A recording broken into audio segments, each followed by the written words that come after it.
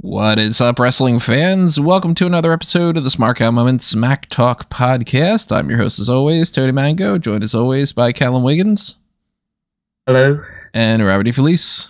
Hey. So today we are breaking down what is maybe going to happen for next year's WrestleMania. We just got done WrestleMania XL.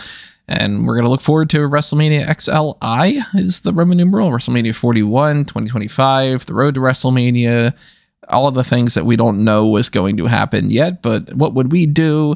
How do we think that the next 12 months should play out? All the kind of things that go along with the fantasy booking like that. So as usual, we not only want to pitch our ideas to you guys and know what you have to say about our ideas, but we also want to know your ideas too. So drop them in the comment section below. While you're over there on YouTube, make sure that you also hit the like button, pass this around to anybody with the share button that's out there. Double check that you are subscribed. Ring that notification bell as well. And make sure that you click on some of the other buttons you could see there, like the thanks button. Helps us out a great deal. If you want to join the YouTube channel membership, you get access to the same stuff that you would on the Patreon, like the Darkcast tier, the Pick Your Poison tier, anything like that's greatly appreciated. Most recently, we had Darkcast where we talked about the Raw after WrestleMania. Rob got to talk about his thoughts on WrestleMania. So check that podcast out. That was uploaded yesterday, day before. We got, of course, our merchandise shops on Redbubble and TeePublic. Anything that you guys purchase there will go directly towards helping fund everything here going forward, even though 90% of it goes to Redbubble and TeePublic, but, you know, whatever. Still haven't figured out the alternatives to that yet. But also keep in mind that if you do make a purchase on there, that is one of the many different ways that you have to enter the Funko Pop contest that is going on right now. It's got a few more days left before that shuts off. So get your entries in while you can. Many different ways for you to enter. Most of them entirely free, just to be subscribed to the channels, both this one and Fanboys Anonymous, to follow the Facebook and Twitter accounts and all, to check out the posts on Smark Out Moment that are up there too. Some of the posts, if you just click on that and you just give it a like, or you pop up over there on the YouTube or something like that, like they count towards that too.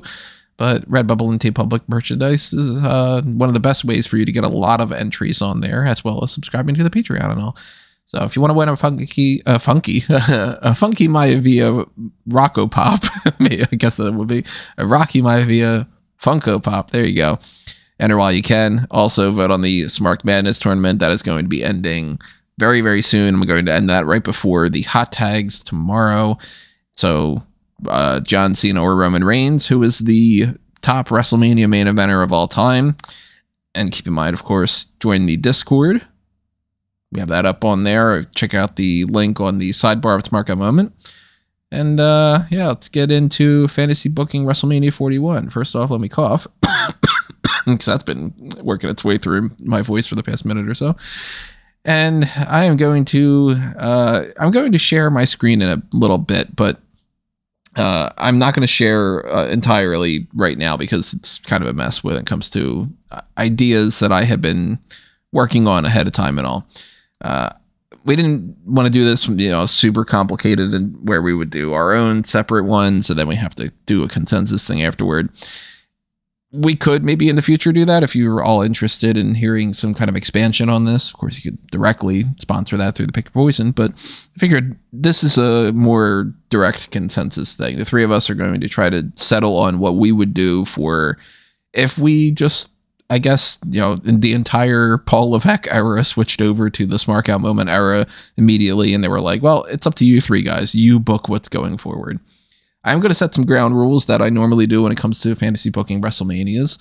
I think it's reasonable to suggest that we have at most 14 matches, 7 on each show. It seems like that's pretty much the layout that they have going forward. They had 6 and 7 this year, 7 and 6, I should say. And we know that they have more time that they could fill in there to put that because they have all that downtime and everything. But they seem to be pretty locked in on that. They never have had, over the 2-night WrestleManias, 20 matches or so. I think the most they ever had might have been 17. And that's like counting, a 3-second squash match and stuff.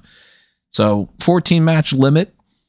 we don't need to bother with like match limits and stuff like on this one scheduled for 16 minutes and 35 seconds or some kind of crap like that. But I think another ground rule to set is that we're working with the championships that are currently out there rather than including brand new titles. Like we're not going to say, okay, well, suddenly there's like a women's intercontinental championship, or suddenly there's a hardcore title, or, you know, anything along those lines.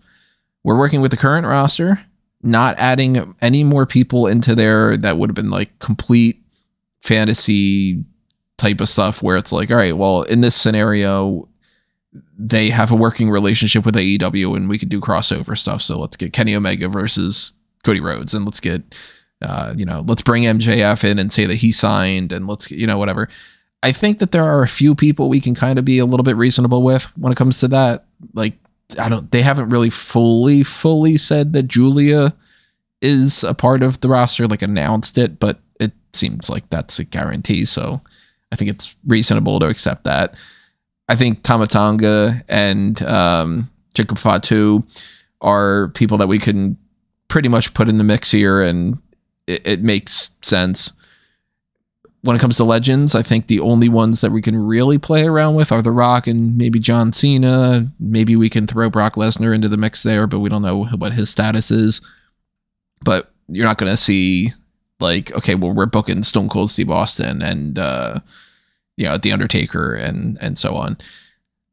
And I think that that's kind of it for our ground rules, outside of just trying to keep it a little bit reasonable when it comes to, it's unlikely that Tavion Heights is going to somehow make his debut in NXT and then immediately get sent to the main roster and immediately be put in the WWE title picture. Like, let's be somewhat reasonable. But we are going to give our, little bits of our biases towards we'd prefer to see these certain people in these roles, or, maybe WWE isn't pushing somebody and we think that we can give a good enough story that would be changing over the course of the next 12 months or so. And we don't need to book the entire road to WrestleMania. That would be way too complicated to get into, like, this match happens at Money in the Bank, and then this match happens at Bash in Berlin or whatever. But some of that does influence some of that too. So I have on like my screen that it's not something that you guys can see right now, but Rob and Callum can see it. A bunch of notes that I had written down ahead of time of when I was just kind of workshopping this myself. I also have the pay-per-views in order for us to kind of mess around with, and some of the big names and all. We got the roster all split up in one way or another, and I'm going to bounce around here and show you on the screen for the podcast when we settle on something, rather than to see a flurry of notes and stuff. So with all that preamble out of the way,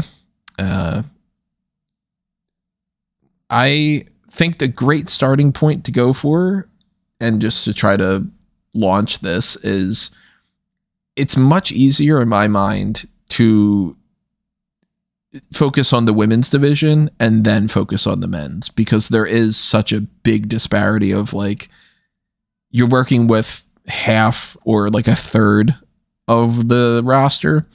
And on top of that, you're really only dealing with a few matches. Like, at most, I think there would be like 6 matches that we would do, but relatively speaking, there's probably like 4 or 5. I know that we all agree on this, so it's one of the easy options, but I do have an alternative for it. Rhea Ripley versus Bianca Belair for one of the championships, realistically probably the Women's World Championship, because Rhea Ripley could just retain it over there. If we were to do Rhea and Bianca, what would your go-to other women's title match be? Because I have Charlotte Flair versus Jade Cargill down as the next that I would have. And the big question mark that I had then was, well, then what do I do with Becky?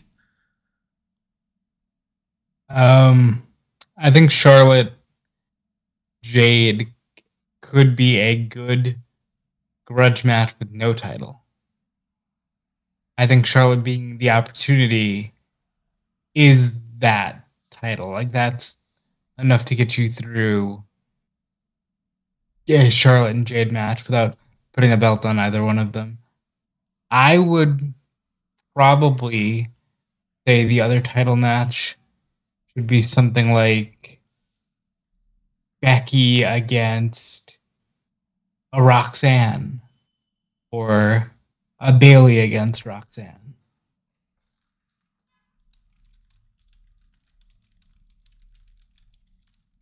Can write those down as Becky, Roxanne, Bailey, Roxanne as options. What about you, Callum? Do you have I mean, obviously you're not beholden to Rhea Ripley, Bianca Belair either, but are there like two women's titles matches that you think you'd be like, let's aim for this for next year? I'd say that whatever the other women's title match, which wouldn't involve Rhea Ripley or Bianca Belair, because I do think that is the right match to do to be like as big a women's title match as you can have. The other title match needs to have Tiffany Stratton in it. So that I don't really care who she faces. It just has to be Tiffany Stratton against somebody. That brings us up an option that I had as like my secondary thing, where I started to try to mess around with what do I do with Becky, and Rhea and Bianca would be such like a lock. But I had written down, what if we did Rhea and Tiffany Stratton, and then Jade and Bianca, or some other kind of variation of that? Because can we rule Jade Cargill out of anything, please? Anything that's title related, until she's had a match that's more than a minute long. You don't think there's a chance that they could spend the next year building her up to be in that kind of position? That would make sense. I mean, if you're asking me if they could do that, then potentially. You're asking me if I want them to do that. No, I think that they've demonstrated already that they think that she's limited because they're giving her these squashes. Because even people that they do want to put in like strong dominant positions, they don't have them squash people that easily. It's more of a case of she's squashing people because she's limited. She's not squashing people because they want to make her dominant. It's just kind of a byproduct of that, essentially. So I think that if they introduced like a women's mid-card title, then maybe that would be where Jade would be at the moment. But I don't think that we should be considering her for a world championship position. See, that's why I have her in the yes, you can do her and Charlotte, but you make that more of a spotlight match in the same way that they did Lesnar Omos. Like, big star against attraction. Or even just a regular feud like LA Knight and AJ Styles. Yeah, but the women never get that. Yeah. Which would be something I legitimately changed if I was ever in a position like that. Well, I had the Rhea and Stratton thing down as an option because part of me thinks that would be a fun pair for if you have Rhea as the babyface. And it's kind of like like, if Tiffany Stratton's the buff Barbie, Rhea is as good of like an antithesis opposite side of the coin as you can get for that, because it's like, all right, well, she's also the big tough woman on the roster that can be like, it's almost like the blondes against the brunettes. It's the preppy girl against the goth girl. It's, and I think that they could actually pair off really well together in a way that we haven't seen them do yet. Whereas like we've seen Becky and Stratton, and I do think that Stratton's one of the main people that we can realistically, I think if we're talking 2 title matches and we're not making it like a triple threat or a fatal 4-way or anything, Rhea, Bianca, Charlotte, Becky, Bailey, Jade, Roxanne, Tiffany Stratton, like that's kind of the group we're working with. I don't think anybody realistically is like, okay, well, we got to find that spot for Naomi, or it's going to be a big year for Raquel Rodriguez or Tegan Knox or anything. Like we're dealing with about like 7 names or so. I'm totally fine for Jade not being in the title picture and stuff, because I also would pitch out there again that whole China Memorial Battle Royal idea of just let's try to do something where we throw a bunch of the women in that, and that could even be a spot where it's like, okay, maybe you give that to Jade, and then we go elsewhere for them. I'm always in favor of a spotlight battle royal for the women because I think they all deserve more spots on the card, but I do think you could get Tiffany Stratton into a championship match. I just think, like I pitched Roxanne Bayley, just do Tiffany Bayley. You know, Tiffany is the antithesis of a horsewoman. She kind of just came in and, you know, rose to the top. Bayley, even as a babyface that isn't doing the hugger gimmick, is still, you know, that alt chick, proud geek kind of energy. And it's also just veteran versus rookie. There's a lot of stories that you can weave into that.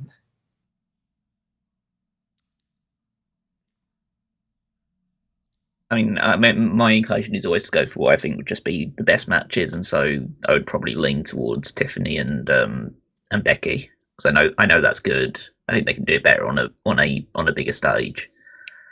Yeah, I think that I would be highly surprised if Bayley ever gets another one-on-one title match at WrestleMania in the rest of her career. Yeah, I don't think it's necessarily happening unless it's like Mercedes comes back and they do some kind of thing like that or whatever. Charlotte is a fair choice, but I think that her against Tiffany, essentially, you'd have to position that as Charlotte goes in as the babyface and Tiffany as the heel, but then Tiffany will get cheered in the match, so that'd be weird. Yeah, I can't really see any other real options. That like there are obviously top names at the top end of the women's side, but they're all kind of just the same names. I think Tiffany needs to be in there. Someone like Tiffany needs to be in there to mix it up. I personally, it's just my. I don't see it with Roxanne as much. Like she's fine, but I think she's proven to be pretty bland as a heel. I think she's regressed in the ring ever since joining NXT. So, I mean, I didn't comment on it because I didn't watch the show fully, but I went back and looked a little bit of like, one thing that I did see from the takeover is like I was in the middle of watching like a football game with my team, and then it was half time there, and I decided, okay, I'll just look over to see what's happening in on the takeover show, and it was I think it was like the back end of the Roxanne Lyra Valkyria match. So, oh, this is really bad. like they were terrible. I thought their match was. I thought what I saw of the match, I thought was awful. I'm certainly not at all digging heel Roxanne. I think that she either needs to go back to the plucky little baby face, or she needs to figure out some other kind of way of being a heel. Like I don't like the whole I'm gonna pout to the ring and then she's working it out. I don't think that she knows how to be a heel. You know what I mean? Mm-hmm. Like I think she's copying other heels that don't apply to her. I'm gonna be a heel character.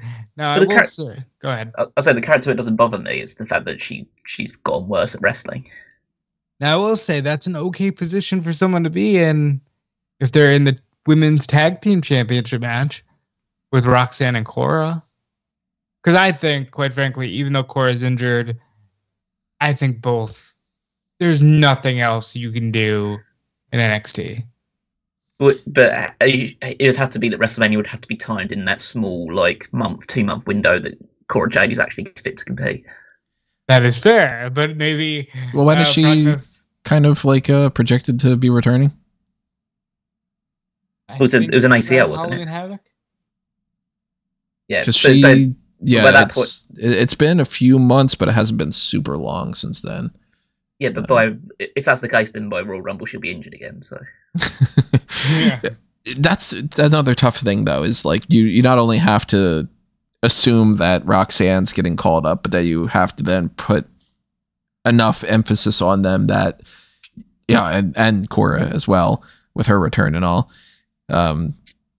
And we're not going to bother to book it like NXT Stand and Deliver for this, by the way, for anybody that's wondering. Like, we're not doing the 2 nights of WrestleMania and NXT. But, you know, you can look at certain people and go like, all right, probably Thea Hale's going to be a big enough deal that maybe she's in the title picture there. And, you know, probably JC Jane and some other people. But I highly doubt that. I'll give you one idea for Stand and Deliver, and it's Julia versus Asuka. Cool. Love it. There you go. Book it. The women's tag titles could be in the mix here. They didn't do them this year. They just decided to do a 6-woman tag without the belts involved at all. But that's another option to get, instead of doing like a China Memorial or whatever. We could play around with that. We could keep Damage Control together, like the Kabuki Warriors and all. We could mess around with the idea of like something with Liv Morgan in there, since people want Liv Morgan to be doing more. I guess maybe we could put Liv Morgan down as a list of like somebody that we could try to work into that title picture, but I would lean less towards that. And if we're dealing with this group of about 11 or 12 to 13 people or whatever, if we got 2 votes for no Jade in the title picture, then not only is that more of a consensus, but like I'm fine with giving her a different type of spotlight thing. So I'd move her off to the side, at least a little bit for now. I think we all kind of agree Rhea should be in a championship match, right? Yeah. And then probably Bianca should be in a championship match, unless the alternative is the feud for Jade on the side is Jade and Bianca. I would put her in a championship match still. If you went with, well, I guess let's put it this way. If we go Rhea's in a title match, the options pretty much become it's Rhea, Bianca, Rhea, Tiffany. I don't think any of the other ones have as much of like a fun flair to it, right? Well, I'm willing to lock in Bianca, Rhea. And then as far as if I needed a replacement, like God forbid Bianca got injured or something, I'm doing a 3-way with Lynch and Charlotte. I'm falling back on what you know works. I think that makes a lot of sense. And then the other title match being something in the mix of Tiffany, Stratton, Becky, Charlotte, most likely. Maybe even a triple threat if we want to get all 3 involved in that. I wouldn't book 2 triple threats. They've done that in the past, but I never care for it. I would say... What would the other triple threat be, though? Well, because I just said if Bianca goes down, my backup plan would be a triple threat with Charlotte and Becky. But I would say Tiffany, maybe even as the heel champion, going up against, you know, take your pick. I mean, honest to God, Liv Morgan's a decent in case of fire, break glass scenario. If, you know, you don't have your Flairs, your Baileys, your Beckys, I think Morgan could do it. But again, I'm just going with backup plans because I think the names that we've already discussed would be the definite names I try to, you know, shoehorn into a title picture. I know, Callum, you said you'd go Tiffany Becky more than Tiffany Flair, but yeah. What would you do with Flair if we went Tiffany Becky? I mean, I honestly don't know because I don't. If it's up to me, Charlotte Flair wouldn't be on my card. So, just in the sense that like you're tired of her, or well, that she's like, I think she's pretty washed at this point. I think the Rhea Ripley match was like her big kind of swan song moment, and she's suffered several injuries since that point. So I don't know. Like if it was a case of like having Tiffany against Charlotte, then Charlotte would have to put Tiffany over. I think basically at this point, if Charlotte's in a title match or a big match for WrestleMania, she should only be there to put people over. So would you feel comfortable locking Jade Charlotte as an attraction match? Well, as I like, I wouldn't do that because I think that would suck. But that's. I mean, if we're booking this in the sense of like semi-realistic where they could go. Yeah, like keeping in mind that they are also telling us yes and no for certain things, and that they want us to, like, you know, Charlotte's going to be, unless she's injured, she's going to be factored somewhere in there. They realistically wouldn't give her no match for Mania like they would with like Nikki Cross or something. Then I'm happy for you to decide I won't pay any part in that decision process for that one, because it doesn't interest me. Then I'd put her with Jade. If we give ourselves like 5 women's match leeway, we go Rhea, Bianca, Tiffany, Becky, then it would be. And then see, the downside to the Tiffany Becky thing is we've seen Becky beat Tiffany in NXT. What would be the big hook of like that this would be where Tiffany beats Becky? It would be Tiffany beating the champion. Becky comes in and be like, well, I already beat you in NXT, so that's why I'm going to beat you. And then Becky loses at Mania. Yeah. I think you tell a story now with Becky, especially after losing to Rhea at this year's WrestleMania, that if you go into next year's WrestleMania and she faces Tiffany is the champion, loses again, then basically she keeps losing the big... Because prior to that as well, she's also lost to Bianca for the title. Like basically every title match she's had since she's... it was the Shayna Baszler one was the last one that she successfully won a title match at WrestleMania, and that's the Mania that nobody remembers anyway, or nobody wants to remember. Yeah. You basically just tell a story that she can't, that maybe she's kind of done in terms of like being a world championship contender. You would keep world title off her for the entire year, have her face Tiffany for the title, maybe have her... I don't know who would win the Royal Rumble out of those ones. I assume they'd go with Bianca again, so she has like a second Royal Rumble win. Probably. But I mean, because we also don't have to factor in the draft. Like, we have no idea where people are going to go. And if we are looking ahead at WrestleMania and they, like, you know, WWE calls us up on April 10th and they say, you're booking WrestleMania, then we also influence the draft. So for anybody that's going like, Rhea and Bianca are on opposite rosters right now, it doesn't matter.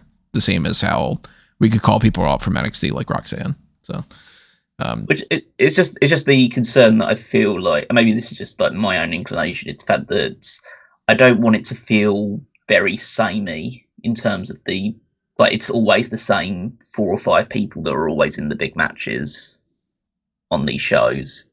It's like Tiffany's there to, I guess, add a bit of flavour to it, but in the other cases, it's Rhea again, and it's Bianca again, and it's Becky again, and it's Charlotte again, and it's like there seems to be no momentum for any of the other women on the roster. But would you realistically put any of the other ones in there? Would you be like really pushing for like Ivy Nile or like Shotzi or something? Like, I think it's... Oh, no, not none of the ones that are, like, you know, are actively bad. But, you know, it's like... But, you know, I think that you could do Liv Morgan versus Tiffany Stratton as the other world title match at Mania. Yeah, I did pitch that as a possibility, I think. Just because that's 2 different women that you don't always see in the main event. I know you still have to push your big main eventers, but realistically, the only one of those matches that would main event a WrestleMania, potentially main event WrestleMania, is Rhea versus Bianca. So the other ones you can just kind of play around with a little bit because they're not going to be the big attraction for that show. If we did Rhea, Bianca, Tiffany, Becky, we had a separate Charlotte and Jade match, we do still have room for at least one more to get some of these other names on there for like the women's tag titles or a battle royal or something. We got Roxanne, we got Bayley, we got Damage Control, we got Liv Morgan, Naomi. Yeah, not that we would necessarily be like, let's make sure we get her on the card, but like Natty or Chelsea Green or Shayna. Like, we do have a group of that. Would you guys lean more towards like a certain tag match or a non-title match or just be like, all right, those 3 matches are the only ones that really matter either too? Like, it's not an option that I would pitch, but it is an option. So given listening to the back and forth here, if you're asking me what I think they'll do, I think we probably locked it. If you're asking me what I would do, and if trying to get more women on the card, then I'm taking Becky out of the Tiffany match. putting Morgan in there and giving Becky, let's say, like a spotlight tag. It could be, Becky and Bayley against the team of Blair Davenport and maybe put a bunch of random names out your ass there, Rob. Really? Well, no, like I'm just saying, like if I was going to do that, it would be, all right, how do you get Becky on WrestleMania out of a title match? Probably putting her in a tag. Who do you tag her with? Well, that's when you can start doing the whole her and Bayley need to prove that they're not washed up. And then you can have them face a team of 2 women who are coming in who can challenge them. See, what's weird is like when I was trying to mess around with this before, anytime that I ever see Becky and Bayley mixed together, I never feel like that really makes a whole lot of sense because they seem like they're the ones that had the least crossover to me. It was always like Bayley and Sasha, Charlotte and Sasha, Charlotte and Becky, a little bit of Charlotte and Bayley. And like Becky and Bayley, they almost kind of seemed like they were like by proxy of each other. Like, yeah, you had like a friend group and it's like certain people aren't friends with each other unless the other friends are around, kind of. So like I feel like there's maybe something to the Bayley and Roxanne idea. But I wouldn't want to get like Rhea, Bianca, Tiffany, Becky, Charlotte, Jade, Bayley, Roxanne in a singles match on the side and then just leave out all these other names like Asuka and Liv and like the people that could be doing something else. Now that could just be, hey, then they have matches on the SmackDown prior or something. But wait, actually, when does the Netflix deal kick in? January. This January coming up. Like before the Mania 41 would be. Before Mania 41, yes. So they might not be in the position to do what they've been doing the past few years where it's like they put the Andre the Giant Memorial Battle Royal on SmackDown to appease Fox in the way that they would if Fox is over there for SmackDown and the USA switch and all. I think they're putting the Andre Battle Royal on SmackDown to appeal USA. I mean, they could just keep that going, but they could also apply that to maybe like they bring that back to the kickoff or something, countdown. Why would they want that? Why would they care about that? Like it's not like the Andre the Giant Battle Royal is a draw anymore.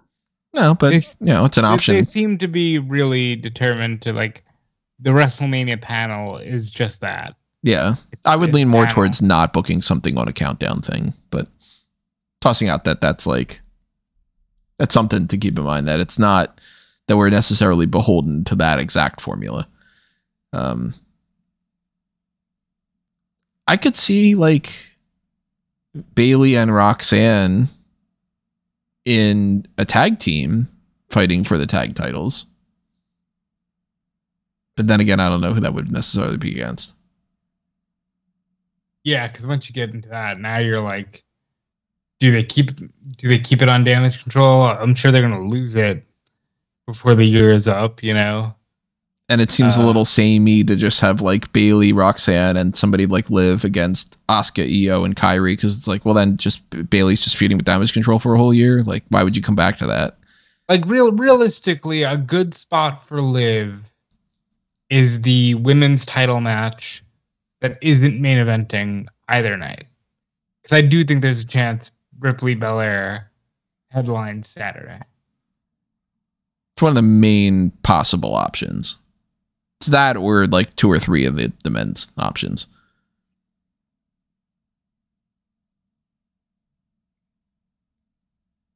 Getting that 4th women's match on the card, I'm kind of getting stuck on that one.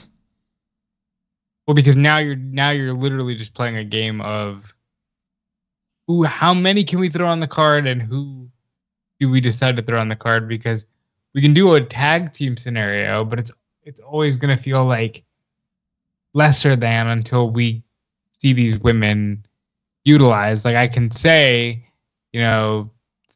throw Shayna and Zoe and Nia and this one and that one in a tag match, but how do you make that make sense? I mean, realistically, WWE would be looking at something like, you know, a year in advance for WrestleMania. They'd be looking at, okay, if we do in Rhea and Bianca, we got that locked, and then we can figure out backups if we need to. And the other title match would be, like, if we're going like, you know, Tiffany, Stratton, we got Becky, we got Charlotte, we got Jade, we got these other people. Would they be like, okay, well, that whatever they would lock in for there, and they wouldn't be locking in the fourth most important women's match. But I don't know, maybe we can come back to that in some way, but to fill up that card or something. I'm cool with locking those three other matches and then putting like question mark fourth women's match or something in the meantime. What about you guys? I would lock in Liv over Becky for Tiffany. You'd go Tiffany, Liv. Yeah. And then really leave it up to the air of what to do with Becky. Yeah, I would say she's going to be in a featured spot, but we can always circle back to that. How do you feel about that, Callum? No, I definitely got Tiffany versus Becky. So I would feel realistically if, like, you know, if we did get these creative positions and we were having this as like a legitimate conference meeting, I'd be like, I think I need to put Becky in that spot and keep Liv as a backup in case Becky is injured.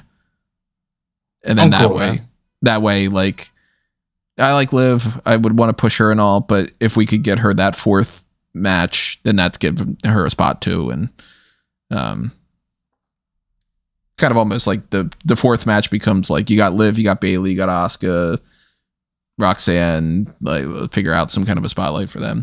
All right, so then what I'm going to do is I'm going to transfer these over to what's not going to be like, you know, the best way that we could do this, but why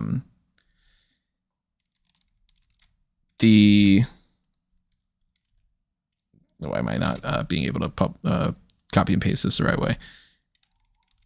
Nope, still not letting me do this. All right. That's the difference between working with both Excel and Google Sheets at the same time. So I will restructure this in a way that looks nicer. Don't worry, everybody. But we are going to switch over to show you something in a minute. Rhea Ripley and Bianca Belair. Rhea Ripley, Bianca Belair. Women's World Championship match. Then women's championship match would be Tiffany Stratton against Becky Lynch / Liv Morgan with the B plot thing. Featured singles match would be Charlotte Flair against Jade Cargill. And then fourth women's match, we got Liv Morgan, Roxanne Perez, Bayley, Damage Control, question marks all around for everybody along those lines. All right, so then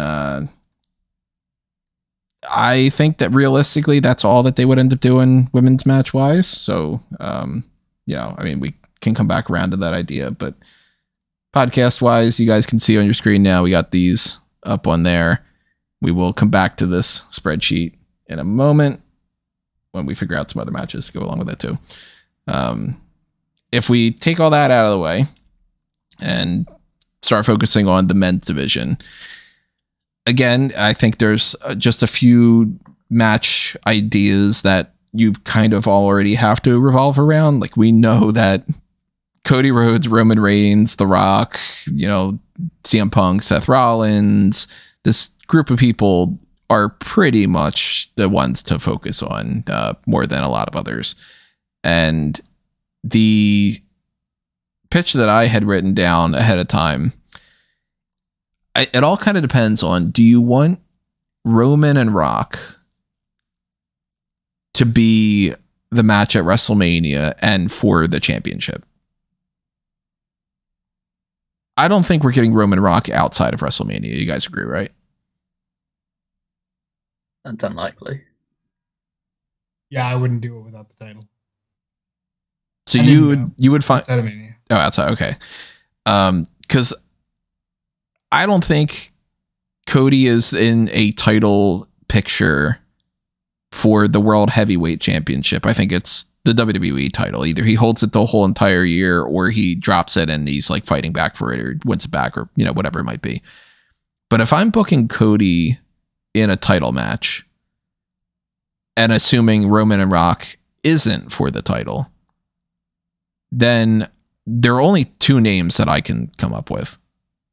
Cody defends, or it's trying to win the title back, from Randy Orton or Gunther. And if it's a non-title match and it's like Roman and Rock, it's for the title, I think that eliminates Cody and Gunther.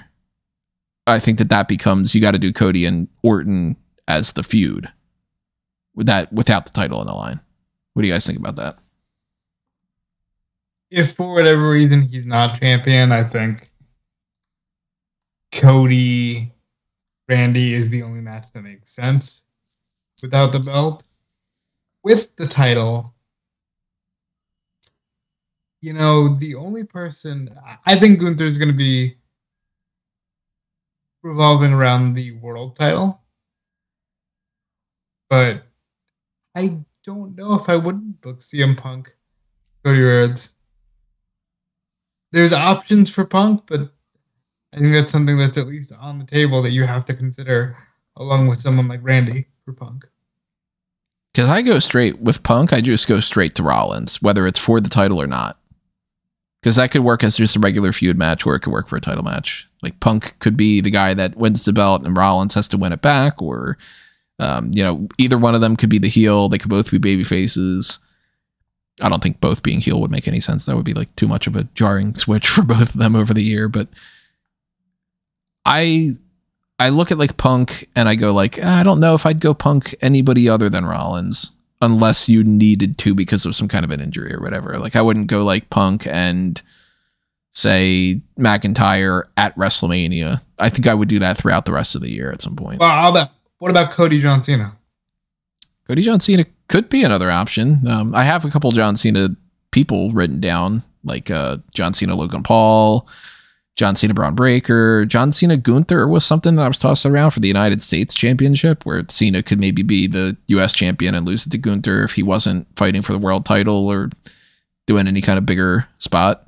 But I like the idea of Gunther fighting for the world titles too, so I'm like, I don't know if I'd really put him in the US title situation. Seems like a downgrade. I'm thinking about it in the sense that Cena just said he wants to tell Hollywood to slow down after Christmas so he can focus on WWE and have one last run.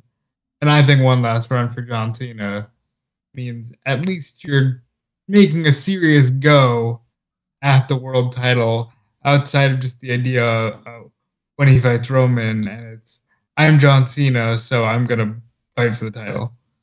I think he could tell a good story with Cody in the road to it. And it's a way to get a huge match, but also let Rock and Roman have the main. I think almost guaranteed Rock and Roman would have the main event even without the title on the line. Yeah, that's what I mean. Yeah, so it's like night 2, Rock and Roman, either for the belt or just say feud match or something. I think we kind of already locked that in. But I'd pitch more so that it should be without the belt on the line. Then again, though, I do think of like some scenarios coming up where, maybe we do see like Roman comes back and he has a match with Cody at a big show like a SummerSlam and he fails to win the title back. And then that turns into The Rock belittling him and kind of kicking him out of the bloodline or whatever you want to do with that story. And Roman feuds with like Solo and stuff leading up into like a tribal combat match where it's Roman and Rock for the head of the table type thing or something. Or you could have then after that, The Rock is the guy to successfully beat Cody and it's Roman winning the title from The Rock. I would personally lean towards not putting Rock and Roman for the title. If you had to kind of like put your foot down on one way or another, where would you guys lead? I mean, I didn't give a shit about Roman having the title this year. I thought that you could have moved on at the Royal Rumble. So no, I don't think it's true for the title. That 3 votes for you too, Callum, or do you lean more towards that it should have the belt? I absolutely shouldn't have the title. We've just had Roman have the title for the last 3.5 years. You're not going to just give it straight. You shouldn't just give it straight back to him. All right, so then we're working with an idea in mind of 2 separate title matches, Roman and Rock, as like a feud kind of thing. So I'll put that out there as like just a singles match for now. But Roman Reigns and The Rock is the heel, Roman's babyface. I think we're all agreeing with that, right? I would say so. We can kind of like pinpoint some more specifics of like what we would do when we come back around to this. But so then that means booking the 2 title matches. So if it's 2 title matches, World Heavyweight Championship and WWE Championship, my notes and everything I had down, Cody Orton, Cody Gunther, Punk Rollins, as like the main 3 variants for 2 spots. I'd like all of them. Like I can see a reason why Cody Gunther is better than Cody Orton. I could see Cody Orton being better. I lean a little bit more towards Cody Orton in some ways because I have more people that I'd like to see Gunther fight, where it's like maybe we do get Gunther Brock, or maybe we get Gunther versus like Braun Breaker or something. I guess the Brock is another big thing. Do you guys think we're going to get Brock Lesnar by that time?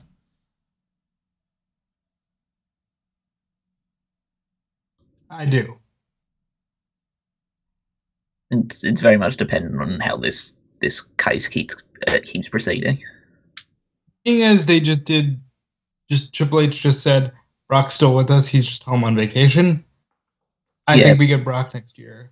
Then other stuff comes out. Barring anything even worse coming out. If you're asking me today, I think he goes in, and I think he's going in the Hall of Fame. Do you think it's in Minnesota too? Because since they still haven't announced that's why I'm doing this based on the idea that it's in Minnesota. I mean, I've got like the graphic that I'm using is Minnesota colors and stuff because I'm assuming that's the case too. But it seems like it's either Minnesota or Las Vegas, which we could factor in some ways, but I actually don't have any ideas of how you could factor in Las Vegas into this. You're not going to throw Casino Battle Royal in. Champion at the end. I mean, the Brock part of it, like if Brock is on the card, my brain straight goes to Brock Gunther. But then if it's not Brock Gunther, like Brock Logan Paul is a match that I'd like to see. Brock and Braun Breaker is a match I'd like to see. Like a lot of those people kind of meld together. Brock, Gunther, Braun, actually Logan Paul to a certain extent. We're probably going to get a Logan Paul match. Yeah, unless he gets injured. Right. He's doing fine work, I can't imagine. I don't know why you keep bringing up injuries. It's a fantasy thing. We don't really have to pretend that people are going to get injured. Yeah. Well, because we're probably getting a Logan Paul match, and it's like, no, I think we're definitely getting a Logan Paul match. He's Logan Paul. Yeah. And there's a lot of options that I am interested in seeing Logan Paul go up against too. Like Logan Paul, John Cena would be a hell of a like media spectacle type of thing. One of my like main John Cena pitches would be Logan Paul. I totally would love to see Logan Paul and Brock Lesnar. It's kind of got that like fight element to it. Brock Lesnar would whoop the shit out of Logan Paul and people would be having fun with that. The Logan Paul and LA Knight thing probably is going to happen relatively soon, but maybe by next year, maybe that comes around. Logan Paul, Braun Breaker, Logan Paul, AJ Styles, Bobby Lashley, Sheamus, there's a lot of options for Logan Paul where I would lean more towards fantasy booking this card and going Logan Paul versus blank. We'll figure out blank depending on who's left. Rather than like, okay, let's figure out the Logan Paul match and then work backward to the titles. You know what I mean? Yeah. So, Callum, if you were pitching WWE title and World Heavyweight title for right now for Mania, what do you think you'd be trying to head towards?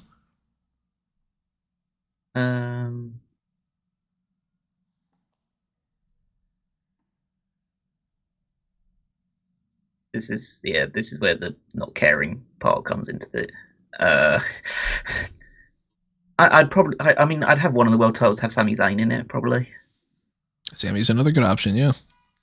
Because you tell the story that you won the tag titles, then you won the Intercontinental title this year, and now this year he's going for the World Championship.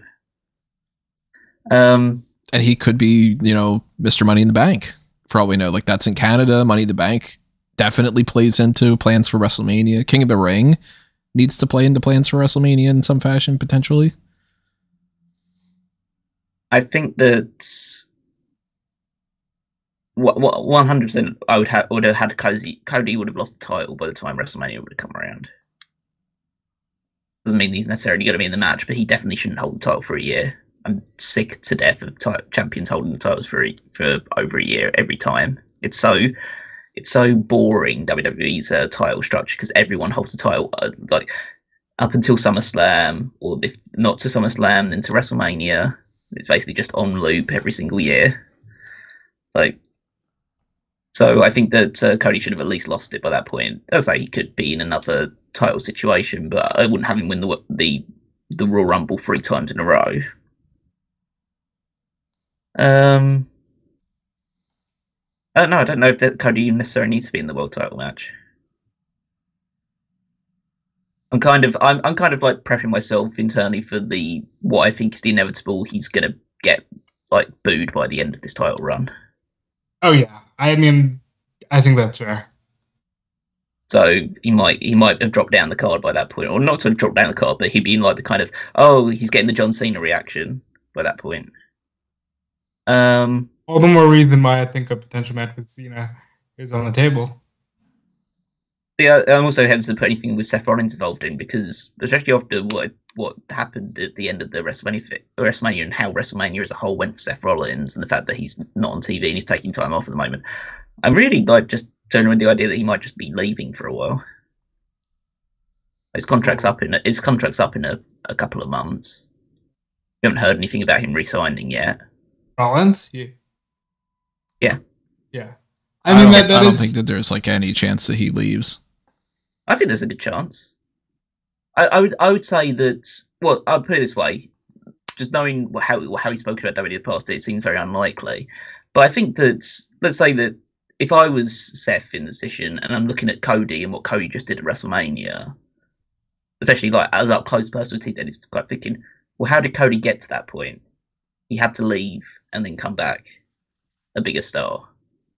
So if Seth's kind of looking at it, or if I ever want to be the guy, if I ever think that I can be that guy in the main event of WrestleMania with this, like, having this huge moment and everything built around me, I'm not going to do it while still being Seth freaking Rollins in WWE. See, I'm actually looking at it as like, wow, they really trusted me to have the World Heavyweight Championship and hold it for all the way through up to WrestleMania. Then they put me in with The Rock, and they had me be like the linchpin for the impetus for this like Cody thing, and I'm positioned in a spot where I would have been main eventing the first night against CM Punk, and that like I'd take that as like a huge win from this WrestleMania. See, I would take the complete opposite approach, saying like, oh, you had me play second fiddle to Cody for the entire time, even though my story with Roman is going back years and years and years, but you've never really trusted me to be on that level with Roman. And then you had me lose the opening match WrestleMania in less than 10 minutes, or about 10 minutes. And then I was involved in the main event angle, but I literally just got beaten up that entire time. I didn't hit one move of offense in my interference with it. Best offense is a good defense. I had to toss that out there. I just think that Seth knows he's stuck at a certain level in WWE. I'm saying like the likelihood is he'll just resign. I'm just putting it out there in case of Not 100% guarantee. Would say if I was him right now, I would be considering it, if depending on what the offer I'd get from AEW would be. But I'll throw that out there. I don't think Becky's a lock either, unless she was completely lying. She did say, "Hey, I'm within 2 months, and no one's offered me anything." And there was even a report today that came out. We're recording this on April 10th. That they still haven't signed McIntyre. Really weird. I don't know why they keep playing with this whole like let's wait until the 11th hour type of stuff with their contracts these times. It's either that or the people that they're offering contracts to are just saying things, are giving people lip service and have no intention of re-signing.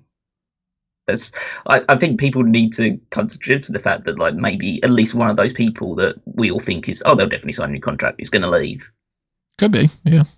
Yeah, but as I said, that's the excitement of like having a wrestling war. But I think that with the Punk and Rollins thing, it's a case of, again, with Punk's situation, like, do we have a projection of when he's going to return too, for that matter?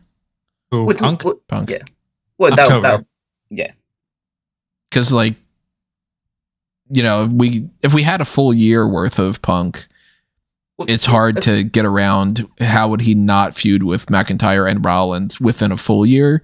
But if he's going to be away for the vast majority of 2024 and he comes back around in October or so, you do Punk and McIntyre if McIntyre's still around, and then you're already at WrestleMania season. And I mean, if we're Punk and Rollins, if we're taking the usual WWE approach of like they say September, October, if you're really pushing it, you can probably make SummerSlam, and I'd venture a guess that he would. You know, that's just me guessing. He's already getting physically involved in with the stuff with McIntyre. That is obviously also true. He's not doing anything like obviously super over the top, but to be fair, based on his recent run of things, this is probably the most physical he's got in a long, long time.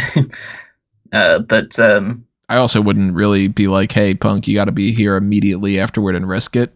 Based off his history of injuries, I'd be like, we can wait a little bit. You know, what's risking it at this point? He's risking it if he walks outside. True. I mean, he's gotten injured from just jumping out of the ground. Really weird. Yeah. But yeah, I think that I'd say, I mean, if it is October or around about time, then I think that you at that point you'd save the McIntyre thing for WrestleMania, because I think the McIntyre thing is way more interesting than Punk and Seth. But then again, they might change things by that point. And Seth might have gotten like more of a clear direction to him. But I don't know. Punk versus Seth doesn't. They haven't like moved entirely away from that because he was saying things on commentary, but that's clearly not the hot hand right now. Punk is keeping it he's keeping it warm, but I don't think it's as visceral as people thought it was going to be when Punk showed up at Survivor Series.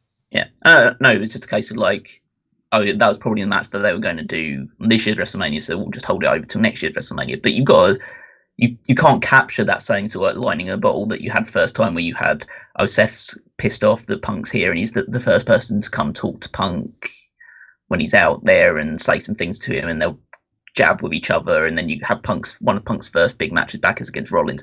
You've got to try and build all that back up again, and like from not so much from square zero, but from a much lower position. So it would be, it would be difficult, and it's almost at that point you're thinking, oh, we should have had this last year. It feels a little bit okay. So they haven't really gone with, so they haven't gone with any sort of like organic or see what Punk's gets up to when he comes back and then see where the WrestleMania thing is heading. It's just, no, we said we'd do Seth versus CM Punk last year, so we're going to do Seth versus CM Punk this year instead.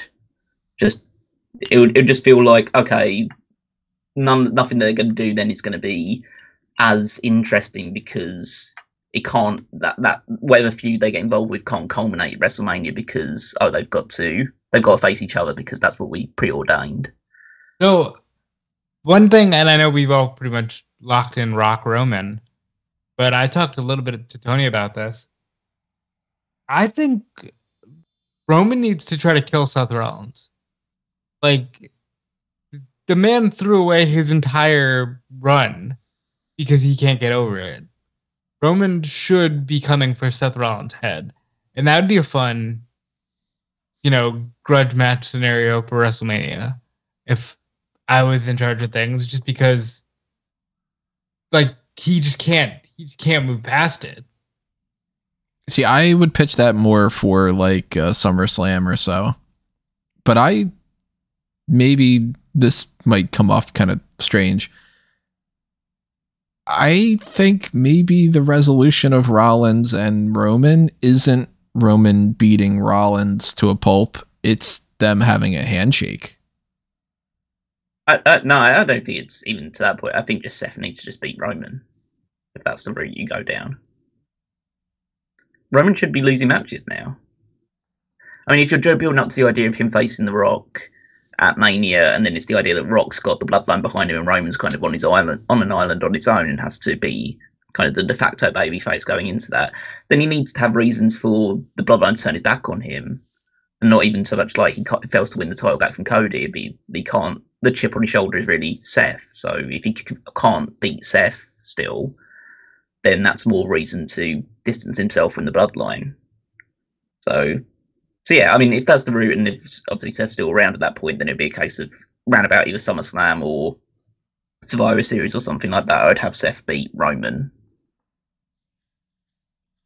And that put in motion the things to get to Reigns versus Rock. I'd also put out there that this is a very interesting thing to talk about. We've not even mentioned the current world heavyweight champion, Damian Priest. That goes to show how we just assume that he is not going to be in the title picture around that time. He'll be in some sort of tag match or something, or some sort of Judgment Day disbanded and he's feuding against Finn Balor or something. Right. I think it's we're all kind of just assuming Priest isn't going to be either obviously still world champion, because that'd be kind of crazy, or that he would be still hovering around the title picture. He's going to be losing that belt and then being in a different spot on the card. Maybe one of the mid-card titles, but maybe just a featured match in another way, in a tag or something. It is pretty interesting, though, that it's all this discussion we've talked about Punk and Rollins and Orton and Gunther and Cody and Sami and Rock and Roman and even Solo and John Cena and a lot of variations. What do you mean? We're doing exactly what they do. It's just pick the 10 top people and just build everything around them. Yeah, the rest of them just fall where they may. But it's interesting that one of those top 10 people isn't the guy that's currently holding the belt. So it's it's going to be an interesting journey over this next 12 months to see what happens with Damian Priest. And if they for all we know, by the time we come around to WrestleMania 41, we might end up being wow, yeah, Priest as a baby face is super over, and something works really well. Yeah, and I mean, it's also going to be an interesting journey for the title. Because it's now that there's a full-time different champion. Kind of, yeah, it's you're now dealing with a different level of. It's not the workhorse belt that is the opposite of Roman's not here. Cody's going to be defending that belt. So how does the World Heavyweight Championship distinguish itself? Does it just back to it's even more of a B-level title, and then Punk and Rollins is something that we can go, shit, we don't need a World Heavyweight Championship on that. That's bigger without the belt kind of a thing. Because that could be the case too. Punk and Rollins could have I would lean more towards the idea that realistically Punk's not going to be here until at least SummerSlam, if not after. And assuming that Drew McIntyre is still around based off of Clash at the Castle and the likelihood that he probably would re-sign, I'd go, okay, you go Punk and McIntyre towards that last half of 2024, and then you can come back around to Punk and Rollins for Mania, whether it's a belt on the line or not. And then it just becomes, do you do babyface? Do you do the title? Do you have Punk turn heel to freshen it up? Is Rollins a heel at that point because he's frustrated that he lost everything at WrestleMania and he takes a couple weeks or months back and off, and he's well, now I can't get the belt back. Now I'm all pissed because everybody, I sacrificed myself for Cody and nobody's going to sacrifice himself for me, or I think if you do Punk and Rollins at Mania and you do Punk and McIntyre in the meantime, you still got to try to figure out something for McIntyre Mania too. And that's where I get into like, I don't know what I would do with That's McIntyre. Where I get into he's one of the ones who, like Callum said, maybe he's just not there. It feels unlikely because we're all thinking like Clash at the Castle. Surely he'll be in Scotland for this major pay-per-view, but maybe he's not there. Maybe it's always Drew McIntyre. Maybe that's his final show or something. It could be that too. But also maybe it's Punk and Rollins for a feud, and it's Drew McIntyre and Sami Zayn for the World Heavyweight Championship, and that's where we get Sami Zayn in here. Could be. I also like the idea of potentially doing. I'm with Callum. I don't think anybody should hold the title for a year, but should Priest do so? Priest, Sami Zayn. I like the idea of Sami Zayn in the World Heavyweight Championship picture. I like it a lot. I would actually lean more towards I'd rather see Sami Zayn defend or fight for the World Heavyweight title against Drew McIntyre or somebody else, and then to have Punk and Rollins in a feud match rather than put the World Heavyweight title on Punk or Rollins. Especially because I don't trust that Punk having the title is going to be something that you can really keep in mind with his injuries and stuff. So what do you guys think about locking that kind of in? It's like Punk and Rollins feud match, and then we go to something else for the World Heavyweight title. Maybe it's Gunther and somebody, or whatever. Well, maybe. I still think there's a heavy chance Punk wins the Royal Rumble, but good. Yeah, I kind of like the idea of Sami Zayn in the world title match. And if I'm fantasy booking, I put him against Randy Orton. I definitely, whether Cody is not the champion or whatever, I definitely would not book Cody winning the Royal Rumble a third time. Yeah. I don't want to see like Randy Orton going into Mania as champion. Cody was going to fight him for the title, and Cody wins the Royal Rumble a third. I wouldn't be 100% opposed to it, and compared to a lot of other things, because maybe it'd be kind of cool to see somebody do that for the first time ever, but I would lean towards giving it to somebody else for sure. I think if anybody's going to win the third Royal Rumble in 2025, it'll be John. Well, I meant 3 in a row, but... Oh, yeah, nobody's ever done... Well, that would be kind of cool in that regard. But, I don't care enough about having Cody win a third in a row for a random record that compared to some of the other options. If you really want him to get that John Cena treatment, you have him win 3 Raw Rumbles in a row. Yeah, then people are going to start really turning on him. Dijak will be right. I mean, it's difficult because, in an ideal world, I'd want Zayn to win the Rumble and be the one that's fighting for the title at WrestleMania, because it feels like that's the one thing he hasn't accomplished yet, is win a world championship in WWE. I love that idea. But it's the issue is also the fact of have they missed their opportunity with him as well? He had that. I thought Tony even had that moment last year. He probably could have had that moment this year if they'd have booked it correctly. But they is he going to be still as over and still in as strong as a position with the crowd by this time next year? There's every chance he could be. He's obviously a very talented guy, and he's beloved by most people. But I guess it's see how this Intercontinental title reign goes, and whether that seems to position him firmly in the mid card by that point. I don't think he should win Money in the Bank. He's not the kind of character that should have Money in the Bank, not as a babyface anyway.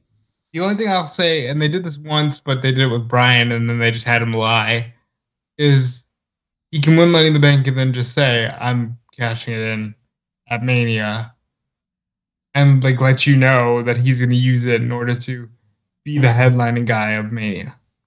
I never think that a babyface should do that, though, because I would always lean towards, well, why do you want to wait all that time to win the title? Wouldn't you just want to cash in advance and say, I want a match next week on Raw or something? But Money in the Bank is in Canada, and that doesn't necessarily mean you have to book somebody that's Canadian or Canadian adjacent. That's a stupid term. Canadian adjacent. let's go for it. I don't think a babyface, in most cases, I'm not saying all cases, but in most cases, should not win Money in the Bank. Most of the time, yeah. Same with King of the Ring, too. Like, King of the Ring suits a heel way more than it does a babyface. When you get a babyface King of the Ring, you get Xavier Woods, and within 2 months, they don't care anymore. So I'm saying, like, with the with Money in the Bank, you shouldn't be, if Money in the Bank is in Canada, you shouldn't be building that around, like, a hometown hero winning it. Maybe one of the matches, but, I mean, I think that McIntyre should win Money in the Bank, because his whole thing about Damian Priest is that he's pissed off that someone used Money in the Bank against him, and the way that Drew McIntyre's character has kind of been is he's a bit hypocritical in that way. So he's going to go enter Money in the Bank, win Money in the Bank, and then use it to cash in on Damian Priest and win the title back. Because that'll be an interesting thing as well. We've never seen another like moment of history. Yeah, someone cashing on the guy that cashed in on him to win the world title back. I'll go so far as to say this. This is, just having this discussion now changes up, because I originally had written Punk Rollins World Heavyweight title. I'm on board with this idea of Sami Zayn's climbing the Money in the Bank ladder, and Drew McIntyre gets a big heel reaction in Canada by pushing Zayn off and getting the Money in the Bank briefcase instead. And everybody's like, God damn. And then at Clash at the Castle, Drew McIntyre wins the championship, has a match down the line with Punk. Punk fails to win the World Heavyweight Championship. Maybe Rollins is involved in that, maybe not. It doesn't necessarily need to be set up a whole 100%. And then Sami gets his revenge on McIntyre from pushing him off of the Money in the Bank ladder in Canada by winning the Royal Rumble. Sami Zayn beats Drew McIntyre for the World Heavyweight title at WrestleMania, Punk and Rollins in a non-title feud. I think that kind of covers all bases, except for just what do you do with Damian Priest, which then it becomes, okay, well, he has the title reign and then you do something else at Mania for him. I think I'd be happy to lean towards that approach. What do you think, Rob? Yeah, it's pretty good. I think it was definitely something I thought was on the table this year. So, all right, so then let's put these matches in there too on our other little spreadsheet. That would be feud match, CM Punk versus Seth Rollins. Oop, I can spell Rollins right. World Heavyweight Championship would be Sami Zayn, Royal Rumble winner, and Drew McIntyre as the champion from winning Money in the Bank, which we're already like, then that kind of books Money in the Bank and Clash at the Castle and a couple of the other things too. This is one of the most efficient ways to do a lot of this stuff, which that also takes a couple of good people off the board too. And it comes back around to, okay, we're more than realistically then going, Cody's in the title picture for the WWE Championship. Does he go in as champion? Does he defend the belt against Gunther or against Orton or somebody else? Or does he challenge for the title against somebody? Or do we not have Cody in the title picture? I think if he's in the world title match, I think he should be challenging. I think that... Because he could lose the belt to Gunther at Bash in Berlin and try to win it back. Or if you don't want to do two baby faces trying to win back their title, you could have Cody against Gunther and Gunther beats him or something, like, you know. So I think that the Cody Rock match needs to be for the title when that eventually happens, and that will probably happen whether that's SummerSlam, whether that's the Saudi show in October or November time. I think that match needs to be for the title, so you can't have Gunther win the title at Bash in Berlin if that's the case, because that'll be earlier. Where's Bash in Berlin on the That's why I had Gunther focusing on the other belt. So it's Bash in Berlin is a few weeks after SummerSlam. And we don't have confirmation about anything after Bash in Berlin for if it's after SummerSlam, then yeah, I think Cody Gunther could be on the table. Because you could do Rock and Cody at SummerSlam. Yeah. if that's the case, then well, yeah, it just depends on the Rock's availability. But yeah, if they did that way around, then I could definitely see Gunther versus Cody and Gunther winning the title. But then would you do Gunther versus Cody again at WrestleMania? Because that's like a rematch then at that point. Obviously. No, I wouldn't do that. I would more so do it at Bash in Berlin. No, well, no, but they're the Mania, so Cody's wouldn't be in the main event of WrestleMania then for the title. Now, Cleveland is where SummerSlam is taking place, and we know that Logan Paul is more than likely going to be a big factor then. So if we don't have Cody Rock at SummerSlam, could always have Cody and Logan Paul at SummerSlam, and then you know, the Rock matches at Crown Jewel or something. Yeah. They've set up enough with Rock and Cody that we know that realistically Rock is setting aside some time within this next year to have a match with Cody. It'd be weird if they didn't. So whether that happens at a specific pay-per-view or whether or not the belt's on the line, because he even said like, whether you're a champion or not, I'm coming for you.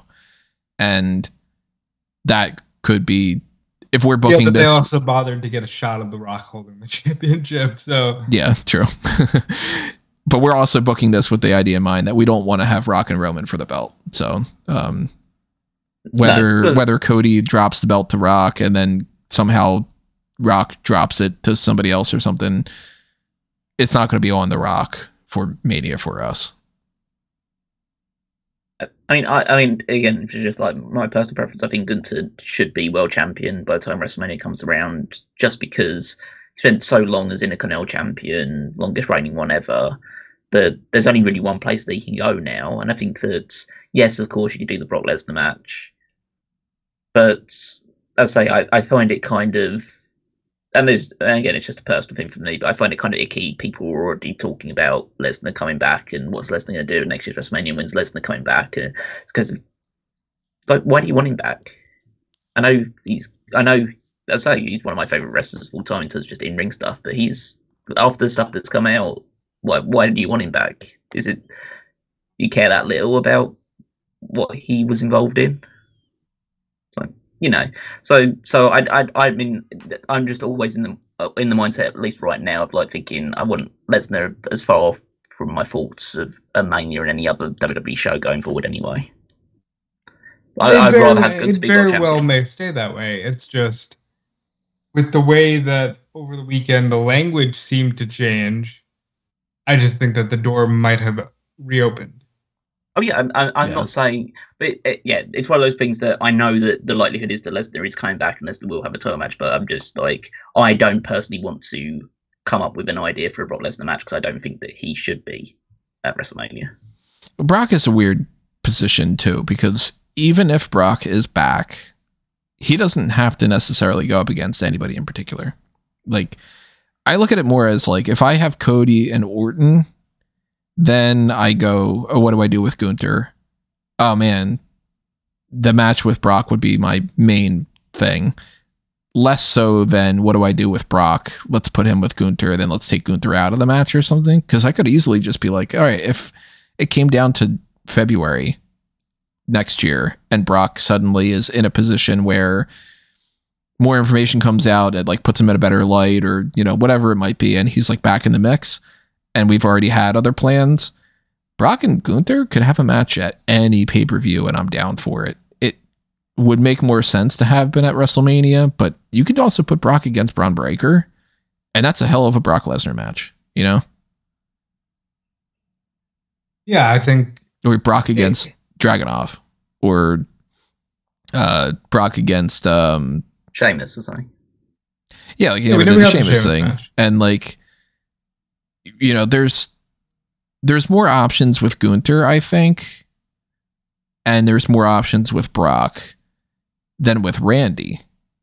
Because Randy, I had written down some other options. Like if John Cena would want to retire, maybe he would want to go up against Randy Orton. I'd be down for Randy Orton versus Braun Breaker as just like a match to kind of like, you know, Randy Orton versus Undertaker, Randy Orton versus McFoley. We're like establishing Randy Orton. Randy Orton Braun Breaker could be an establishing Braun Breaker match if Cody's fighting Gunther. I think Randy Orton Braun Breaker makes sense. Like I said, I could see Randy Orton being the champion that Sami Zayn defeats. There's options for Randy, and the weird thing about Randy is he's a lot more naturally versatile than a guy like John Cena, where when they put John Cena in the ring with Austin Theory last year, it very much felt like, okay, they're trying to shoehorn Theory. This doesn't feel right. Whereas Randy was in the three-way this year, and it was fine. Like, Randy just naturally flows better. I mean, Randy Orton, Damian Priest could be a match. Randy Orton, LA Knight wouldn't be my main pick, but like that could be a thing. I think the better story for Cody is Orton, but I like the idea of Gunther being in the title picture more. It's weird. So it's like I almost kind of want to have like Gunther either beat Cody for the belt at Mania and Randy Orton fight Braun Breaker, or Cody to win the title back from Gunther at Mania and Randy Orton fight Braun Breaker, in a way almost more so than to have Cody Orton for the belt and Gunther on like a side match. But then again, like I'm down for Gunther versus Braun Breaker. I'm down for Gunther versus Brock. I do think that Cody's main two people though are Orton and Gunther. And it's kind of like, which one do you put with a belt? And then which one do you put in another thing? And if you had to pick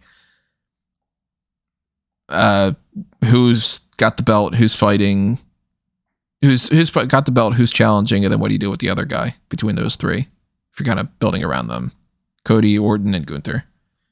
My pitch would probably be, man, now I'm going back and forth again. I kind of feel like Bash in Berlin should be when Gunther wins a belt. So I think I'd go Cody Gunther, and then Orton, and Braun. And then I would do the Cody and Orton match sometime this year. I personally, I think Orton should be the first guy that Cody faces for the title. Could be, yeah. Like, you know, maybe. Because I think that you want to avoid with Cody in order to extend this out as much as possible. Because now we just need to see what's Cody going to be like in a post Bloodline, or at least a post Roman as champion world. And I think that you don't want to fall into the trap that you've done so many times with baby faces winning the world championship at Mania, which is you put them in a feud with someone who is just not anything special. Mm-hmm. You don't want to do Daniel Bryan versus Kane. You don't want to do Seth Rollins versus Baron Corbin. You should give him a top interesting feud and story right away, and Orton ticks that box immediately. Yeah, because if you put like Cody Rhodes against Sheamus, even though Sheamus is a former world champion and he's returning soon, nobody is going to assume Sheamus is going to win that belt. But if you put Randy Orton turning heel against Cody Rhodes, people will go, oh shit, Randy Orton could be Cody. So I'd pitch Cody Gunther for the title, Orton Breaker as a means to get something for both of those two guys. What about you guys? On board or alternatives? And I'm on board with the Cody Gunther thing, because yeah, I would like Gunther to go into this Mania as world champion.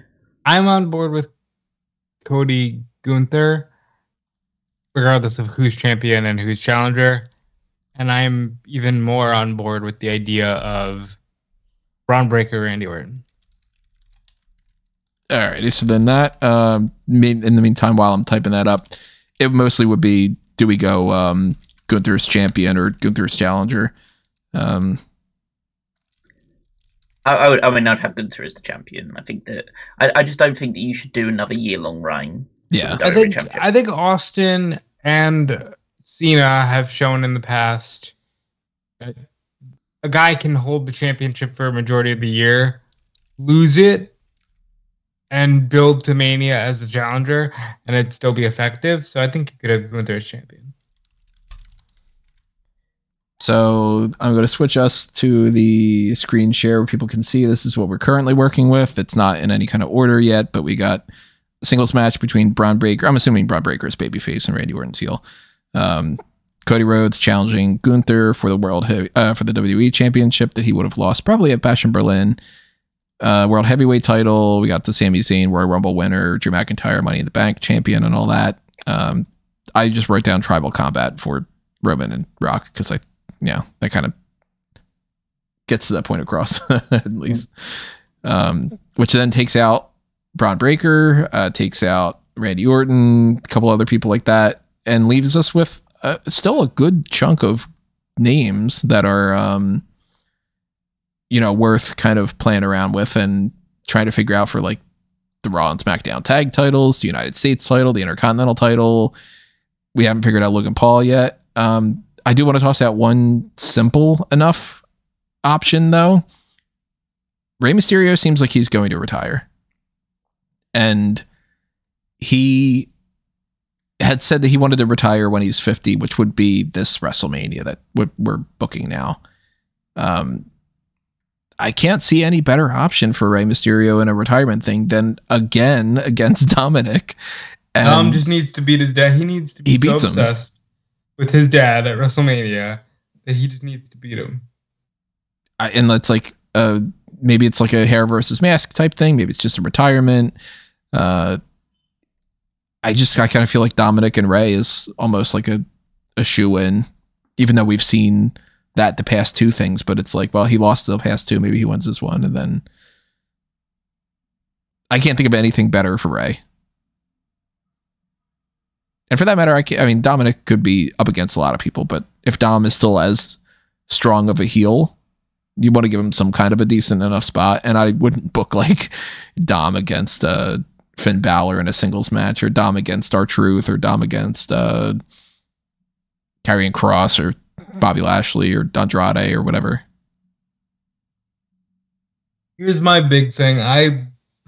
If you're asking me to pick one person on this entire roster that will not be in the company and maybe in AEW, I think it's Balor. Until I hear that he's signed another contract, I'm kind of thinking he's out the door. I would approach booking the road to WrestleMania 2025 from an April 10th perspective as maybe Balor's gone, but even if he isn't, he's not somebody that I'm building a whole lot around. You can put him against a lot of people, and it's just like, all right, he could be in the Intercontinental title match, and it's fine. What do you guys feel about Dom and Rey in like a retirement? I'd lock it in. I mean, if it's a retirement match, I don't know. I mean, I get where you're coming from with that, but it just feels like it's too much to do that again. It's so samey. I get you there. I'd say I would do Mysterio if it's like Mysterio's last ever match. Out of the people that are currently in the company, I would have it against Dragon Lee. I mean, it could be something like that too. It could be a tag match, even like Rey and Dominic in a tag against somebody. Well, it could be Rey and Dragon Lee in a tag, or like, you know. You could tell a story about whoever Rey is facing, and this could be the Dominic babyface turn of him helping out his father or doing something. Like, I'd say, though, I think that's also with Rey retirement, like, I don't think there needs to be the assumption that Rey would lose his retirement match as well. Yeah, he doesn't have to. But, it does seem like Rey probably is retiring at Mania next year, though. So that's something there's a good chance. I wouldn't want to like leave that off the card and go, crap, we forgot about Rey, you know? Yeah, I mean, it probably makes no sense to do Dominic versus Rey again. It's just a bit, you know, I think that it feels a little, I'll say uninspired, but it's just a bit. But is there? It's so obvious, and it's so. Yeah, it's so obvious in this case of. Wouldn't there be anything else done in time? So, because it's kind of like becoming that story with Dominic. It's just like whatever he does throughout the year, he was just going to go back to Rey Mysterio for WrestleMania, and that's kind of. So if that's what's going to happen again, it's like, oh, just do whatever I want for the whole year, and then back to Rey. Right. But it's interesting where Dominic kind of is at that point, because I don't know, but it's not like we're talking about Dominic that much in terms of like world title or any other title picture. Like maybe in a continental US at some point, but yeah, I mean, I'm okay kind of locking that one in for now because I can't think of anything else really. For Dominic, realistically, I'd probably name like 20 people in the roster that I'd be fine having Mysterio's final match, but I can't actually think of anything Dominic would do at WrestleMania.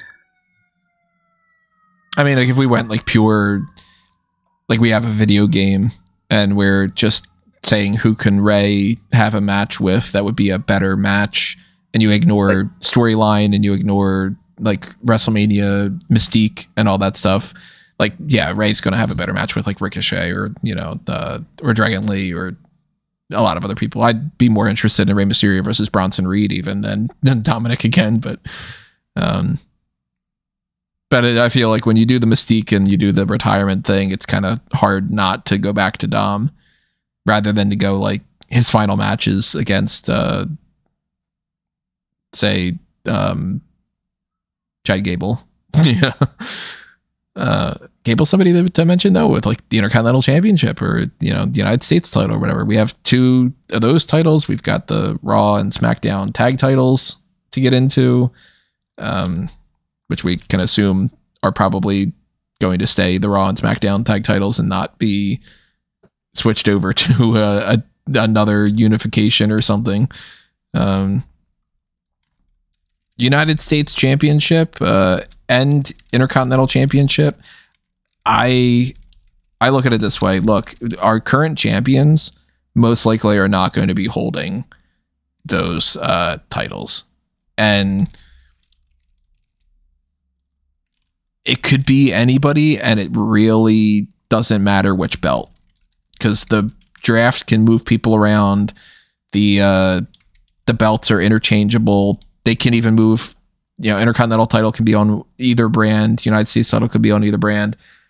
I mostly just look at it as like, all right, which people do we want in mid-card title matches out of this big group of people? And we've got a lot of people that we couldn't put in here. We got Damian Priest, we got AJ Styles, Andrade, Bobby Lashley, Bronson Reed, Chad Gable, Carmelo Hayes, Ilya Dragunov, Oba Femi maybe at that point, Dragon Lee, Finn Balor, Karrion Kross, Kevin Owens, LA Knight, Ricochet, Santos Escobar, Sheamus, Shinsuke, Solo, The Miz, Jey Uso, Johnny Gargano, Tommaso Ciampa, Austin Theory, Grayson Waller. Shit, we could see a big push for Pete Dunne. We could see Julius Creed. Like, so then I kind of go, okay, well, which big names do we not have anything for yet? And that's where I you just said Jey Uso. Well, Jimmy and Jay and Solo, and how do we factor them in there? Are they just a part of the Bloodline Civil War, or are they doing their own separate thing? I think it'd be healthy at this point to have them doing their own separate thing. I wouldn't want to see a rematch of Jimmy and Jay. And I also wouldn't want to see Jimmy versus Jay versus Solo. I think by this time next year, they're back as a tag team. I was going to pitch actually Jimmy, Jay, and Solo against Tama Tonga, Jacob Fatu, and Blank. I was just going to pitch Jimmy and Jay versus Fatu and Solo. And that could work too. And I mean, that could even be the Raw or SmackDown tag title match. I mean, that's amazing.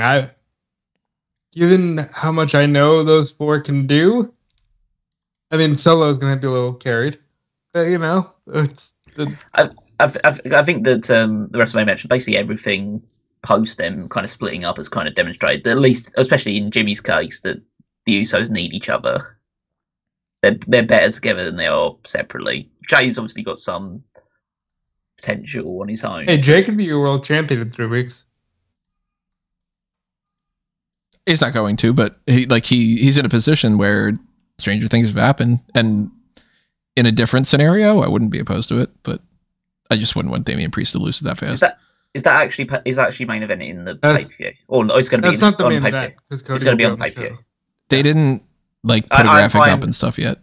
I'm so shocked that's not just an episode of Raw title match. It could be, but realistically, they're probably saving it for the pay-per-view. Saving it? Yeah, because I mean, you'd have to set up some other kind of match for the pay-per-view then afterward. So why do it on Raw and then immediately have to rush another number one? Yeah, you only have 3 weeks. I just assumed. Yeah, that's where they're going. And I was hoping they'd figure out, like, you know, a bigger star to take on Damian Priest at some point, but that's fine. Not that I really care, but yeah, I think that Jay and Jimmy will be back back as a tag team by that point. I think you probably have Solo, and you tell the story of like Jimmy getting kicked out of the Bloodline for being like weak. A bit of a joke. Yeah, being weak out of all them, having been replaced by Jacob Fatu or Tama Tonga or something. And then it's kind of like the Rock's crew is Solo, Jacob Fatu, and the Rock, and it's like the Roman crew is Roman, Jay, and Jimmy. Yeah, you eventually build it back up to that kind of to that kind of divide between the bloodline. I mean, I'm totally cool with locking that down as a match, whether it's for the tag titles or not, and just being like, okay, well, if we could figure out a different tag title situation, then like, yeah, it doesn't have to be for the belts. Have like I think Uso's championship match makes a lot of sense, because when it comes to tag titles, that's really wherever the wind is blowing at that particular time. I mean, look at Awesome Truth. Mm-hmm. Could anyone have called that when Sami and Kevin won the titles last year?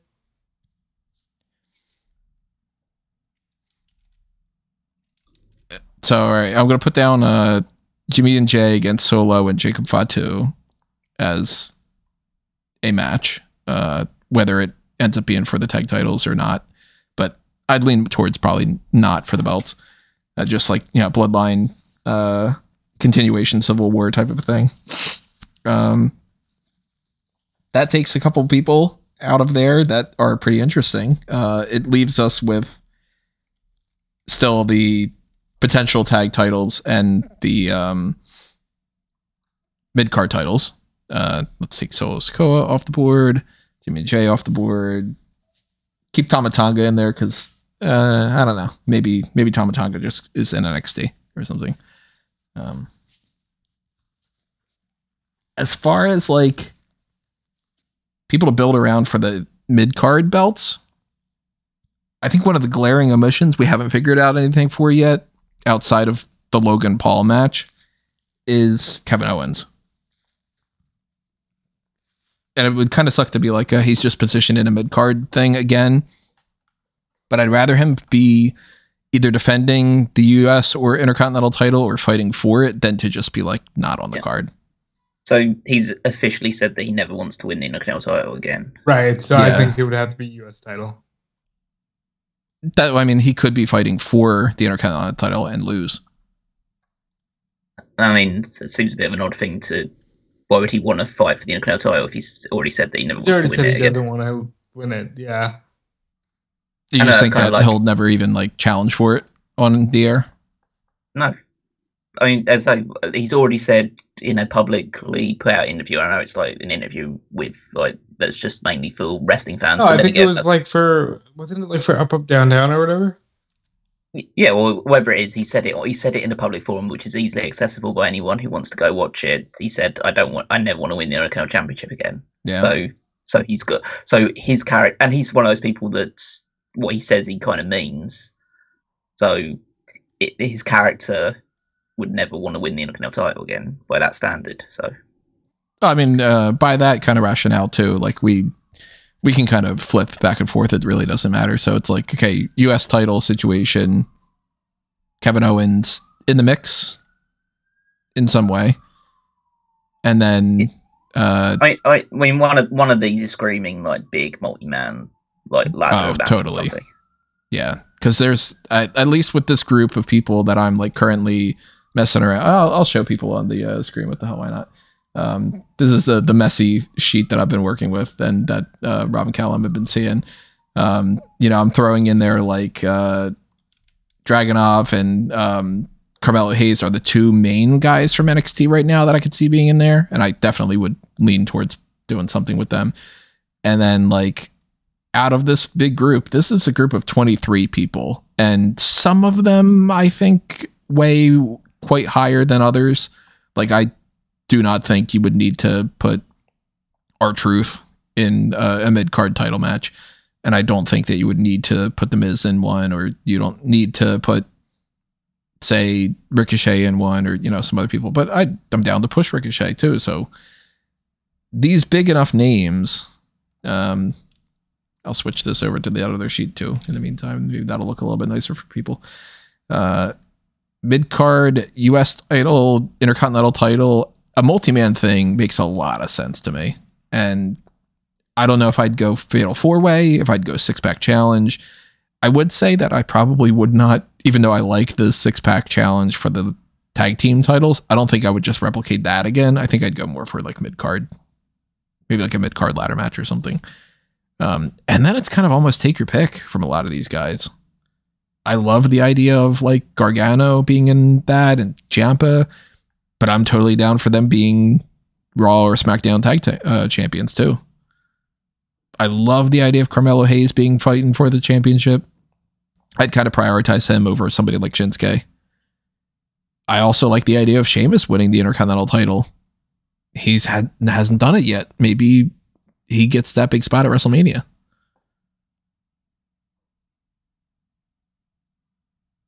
For that matter too, Sheamus against Ilya Dragunov. Like, just, you know, it's like Sheamus Dragunov would be a fun match. That strikes me less as a WrestleMania match, though, and more as like a feud that we could see throughout the year. Oh, yeah, I can definitely see that being like a Basher Berlin match. Yeah. Maybe for a mid-card title right then. Yeah. I mean, I would like to see Dragunov involved in one of the mid-card title matches, because I think that he's done great work in NXT, and I think that he's kind of like the mini Gunther. Yeah. In many ways. So I think that he can almost take that mantle. I'm not saying he holds the title for as long as Gunther did, because we don't need like a reign that long again, but I think he could have a lot of fun with the Intercontinental title in particular. I kind of see him more with the Intercontinental title. I don't really see him holding the US title. Can't picture it in my head. But I would have like I'd have, if one of them's going to be like the big multi-man, like either ladder match or some kind of just big multi-man scramble thing, I think it would be for the US title. Just because I think that then you'd throw in people like Owens, maybe LA Knight, throw people like Andrade or something like that in there. Whereas the Intercontinental title, I think you'd have either a straight singles or some sort of triple threat match. Maybe have Ilya in there. I don't think that this is going to be mean to say. I think you guys are going to agree on this for me too. I have a separate thing on the side for Andre the Giant Memorial Battle Royal people. Assuming we're putting that on like SmackDown or something, I just threw names out there that I was like, yeah, we don't need to do anything with. Like, realistically, Cameron Grimes is not going to be fighting for the mid-card title. I hope that he gets a big enough groundswell of support to change things around, but I just am being realistic. Dexter Lumis is not going to be in there. Omos doesn't need to be. Otis, tag titles maybe, or whatever. Carlito, JD McDonough and all. Out of this group of these people for this mid-card thing, I think we can move Karrion Kross over there too, right? He's on NXT. Yeah, like he's staying there. I think we can move R-Truth over to the Andre, right?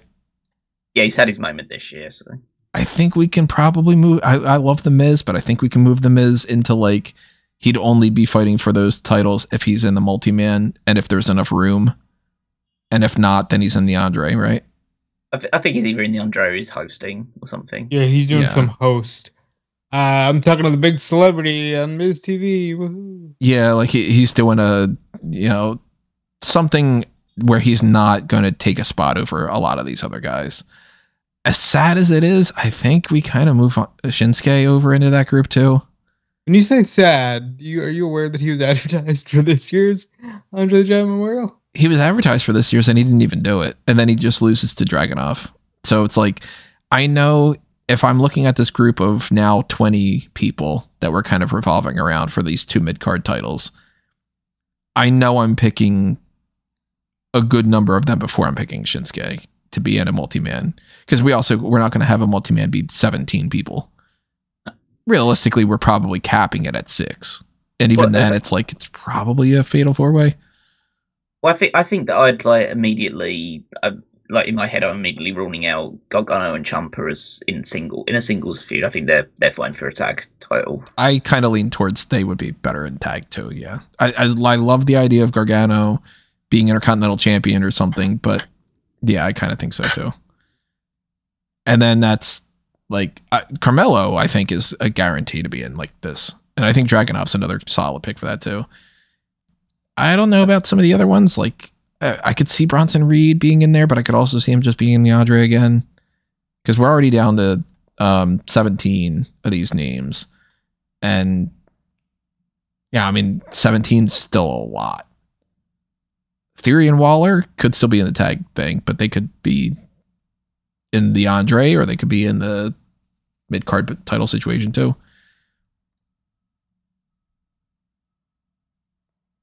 I think we all agree Kevin Owens.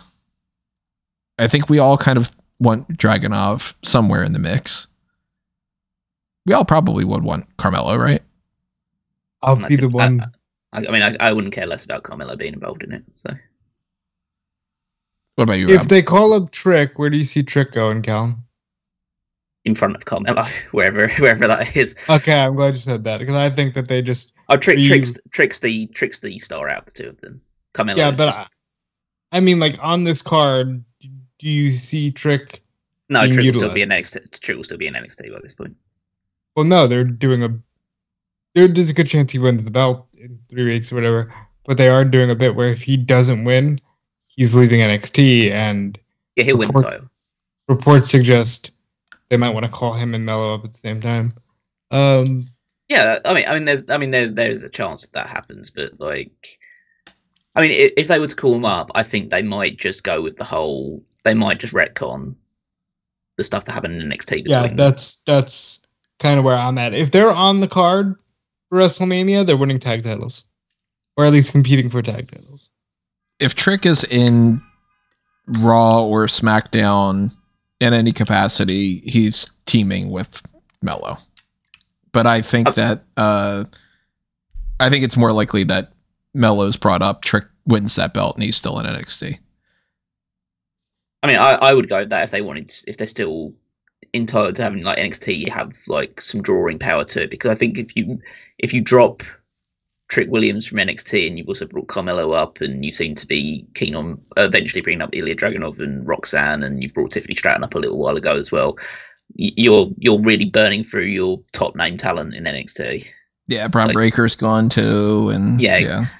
So who's really drawing people to watch NXT at that point? I know it's a developmental territory, but it's still a show that will be on the CW. So they need people that are actually going to get people to tune in.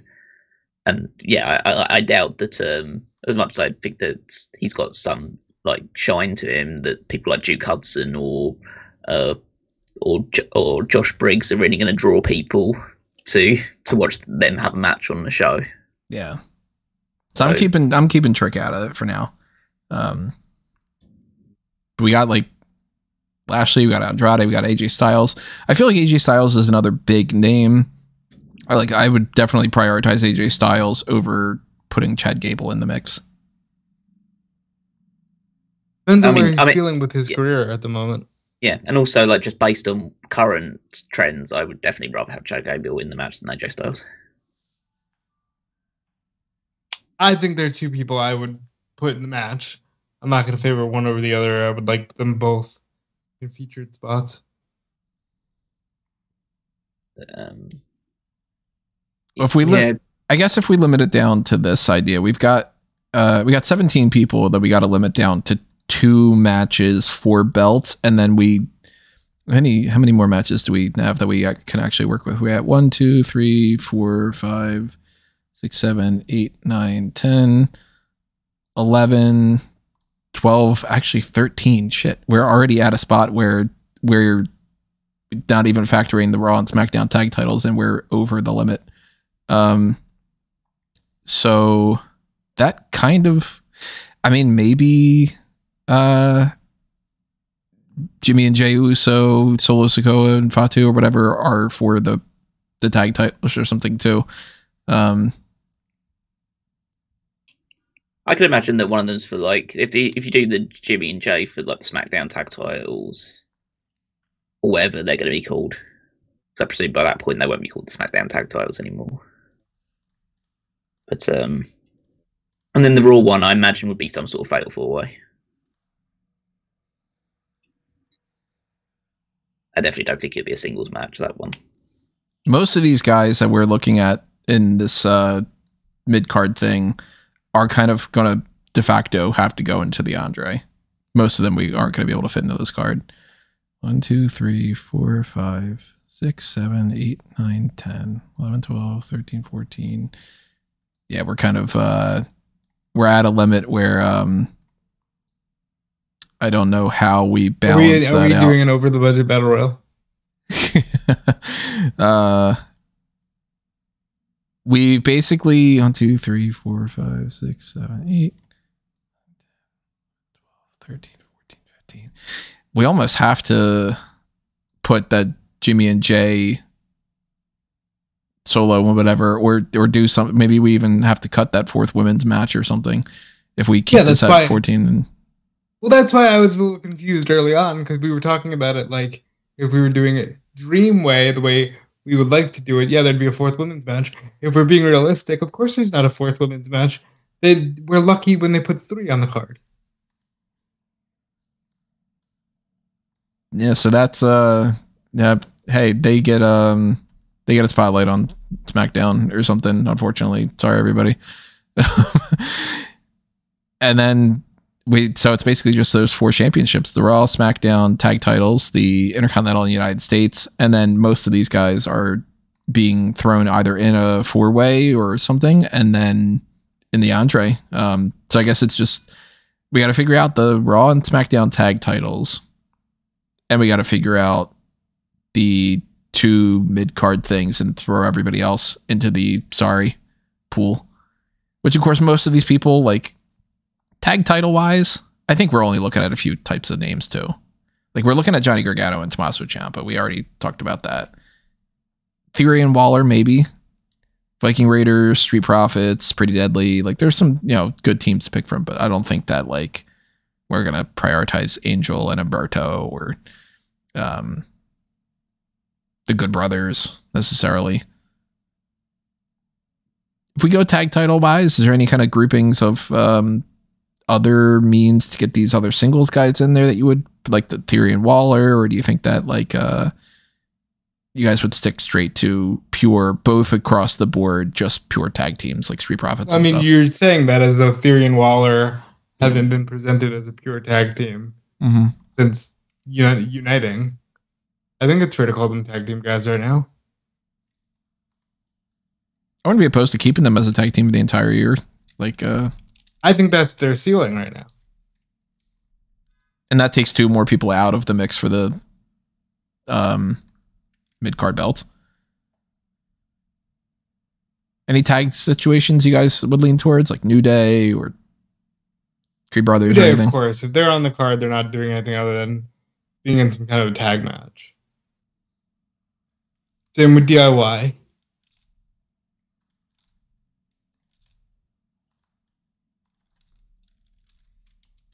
So we got a decent group of tag teams. And we could always do like a 4-way or something like that too, but I prioritize DIY, Street Profits, A-Town Down Under, Creed Brothers, New Day. Those 5 teams I'd put above all the others. Even though I like, Pretty Deadly, I like Dun and Beat. That's right.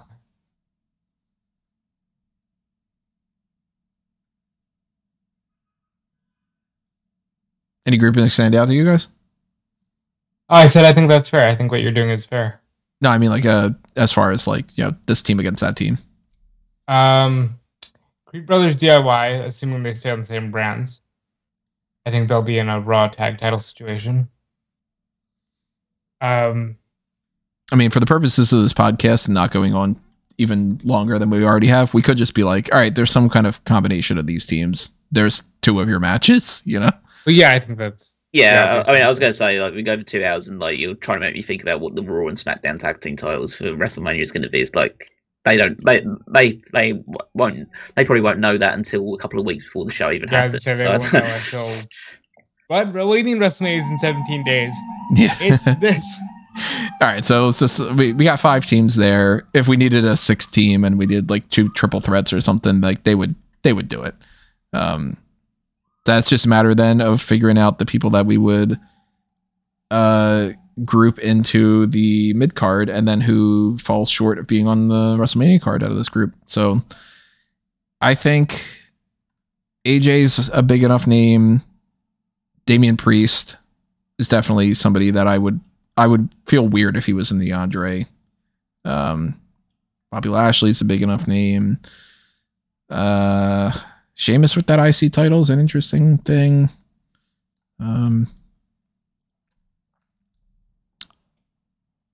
Hate to put them in the position, but like I think even like Santos, Andrade, maybe even Lashley, Bronson Reed, Chad Gable, Dragon Lee, Finn Balor, I'd throw in the mix there too as well. LA Knight, Ricochet. I kind of feel like all those guys could be on the Andre. I think that's fair because, again, we're doing our best, but that's one of those you won't know until you know.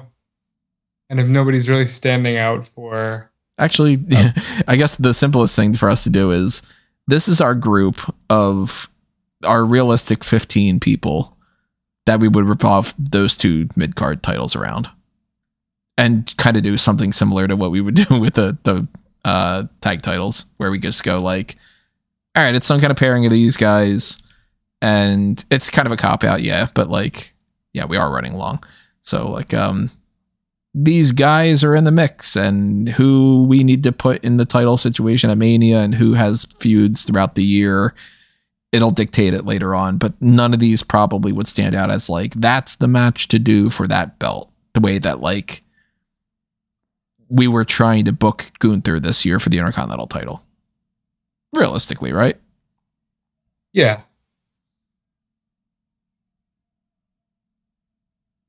And everybody else goes in the Andre, which means that our 2-match card or 2-night card for WrestleMania, without picking which goes on which night and everything, so we don't need to bother with that, we're looking at a group of about 15 people that could be in the US and the Intercontinental title scene. A group of about 5-6 tag teams that could be in the Raw and SmackDown tag title scene. I'll show it on my screen for anybody that's wondering. We're looking at Jimmy and Jey Uso as like the babyface pro-Roman group of the Bloodline Civil War against Solo Sikoa and Jacob Fatu and the pro-Rock side of it. A retirement match with Rey Mysterio and Dominic Mysterio. Braun Breaker and Randy Orton in a featured singles match. Kind of in the spot of the card that like Orton Rollins did in the past, and like Orton Punk. Orton's good in that kind of role. We've got Charlotte Flair in a singles match against Jade Cargill, basically kind of the equivalent of the Randy Orton to Braun Breaker thing. Our Money in the Bank winner is Drew McIntyre, screwing over Sami Zayn, who fights back the rest of the year, wins the Royal Rumble, beats Drew McIntyre for the World Heavyweight Championship. We got a featured singles match in CM Punk and Seth Rollins, just for a feud. Kind of the opposite night equivalent of the Tribal Combat match, Roman Reigns The Rock, although that's the main event. Becky Lynch with a sub of Liv Morgan against Tiffany Stratton for the Women's Championship. Bianca Belair and Rhea Ripley for the Women's World Championship. And Cody Rhodes trying to win back the title from Gunther that he loses for the WWE Championship at Bash in Berlin. That sounds like a pretty damn good WrestleMania 41 to me. I'd be down for that. Yeah, I think if all those players are on their game, you can't get too much better. Yeah, looks like 2 good shows. And then, of course, if we had the ability to incorporate more and convince everybody to like cut down on the on the fluff and put like 2 more matches on the card or so, we'd probably put a 4th women's match, maybe something revolving around Roxanne, Bayley, Liv Morgan, Damage Control, like those kind of major names to kind of revolve around. Maybe throw another match in there with like some of these other mid-card guys and kind of take some people out of the Andre, because the Andre, we know it doesn't really matter. And if not, then, you know, hey, then we throw the Andre in there and everybody goes in there, or we throw the Andre on SmackDown, and, you know, whatever it is. I think that this is a pretty good setup. It looks messy on the screen for anybody that's looking at it. I don't feel like necessarily just spending time rearranging that right now. I'll make it look better in the future or something maybe. But that would be our fantasy booking of WrestleMania 41, at least as far as April 10th is concerned, before even Dynamite tonight, because who knows if anything happens on this episode of Dynamite that makes us change our minds about like Punk or anybody else. We don't know if like people are going to jump ship to different companies. We don't know if Julia is going to go in NXT, win the women's championship, and then already be set up to the main roster, and we got to do something with Julia instead. We don't know about the Tama Tonga stuff, and I don't know any of those kind of elements. It'll be fun to go back next year and see what we got right, what we got wrong, what we were like, wow, we were heading in this direction and they went completely 180 degrees in the opposite. But I would be down for this being WrestleMania 41. I think that'd be a hell of a show. And if you agree or you disagree, you let us know in the comment section below. Tell us what your card would be. Tell us how you think we're crazy for going in a certain direction. Anything else you want to chime in about, just chat it up. Do the same on Discord. Do the same on the page on smarkoutmoment.com. Do the same on Facebook and Twitter and, you know, any of the other kind of things that are going on like that. Of course, as always, make sure that you go to amangotree.com and you follow and share and favorite and follow, like, and blah, blah, blah. All the other things that are on that page. Fanboys Anonymous, Smark Out Moment, and Tony Mango related. And if you're following me, obviously you should be following these guys too. Yeah, and if you follow me, you can follow Dude Felice everywhere. Check out Fightful.com because, hey, if there's any chance of early Mania plans getting out, it's always going to be over at Fightful.com and Fightful Select. And you can also check out what Callum has going on. Yep, you can follow me on Twitter at Weekmaster14. Check out the power rankings, first power rankings of the 2024-25 season, as it were, with the start of WrestleMania. So you can check that out, see who's going to be on top of the list for this week. I think you probably have a pretty good idea, but just check it out to make sure. And then Fantasy League is on hiatus for the time being, but it will be back in the coming weeks, where we will be drafting our initial teams to determine who will win next season's one. Who out of me and Tony will win next year's Fantasy League? No, I'm winning this year. Rob's going to make a run for it.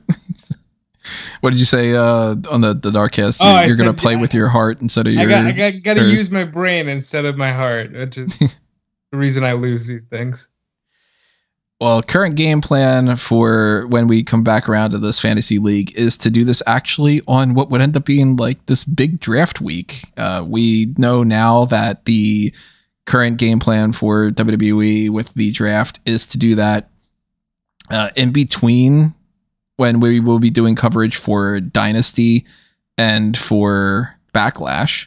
So around the April 24th range, we'll have, I guess, Smark Out Moment Draft Week, and it'll be the Fantasy League draft, and we'll also preview the WWE draft, talk about who we think needs to go where for the Raw and SmackDown rosters, and then when we start getting into Backlash predictions the week after that, we'll kind of like look back on that SmackDown and that Raw and be like, all right, now the draft is the thing. Let's, you know, kind of assess that heading into Backlash and stuff. So draft week at the end of April. Stay tuned for that for Fantasy League and WWE. And of course, stay tuned for everything else that's happening on here on Smark Out Moment. On the YouTube channel, at the very least, the current game plan is that you'll be hearing us again on Friday for the hot tags. We'll break down whatever we need to break down from this all-in situation and more.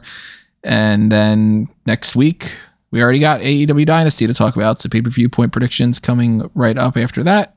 Post-show immediately following that pay-per-view. You know the score. Make sure you have those email alerts set up.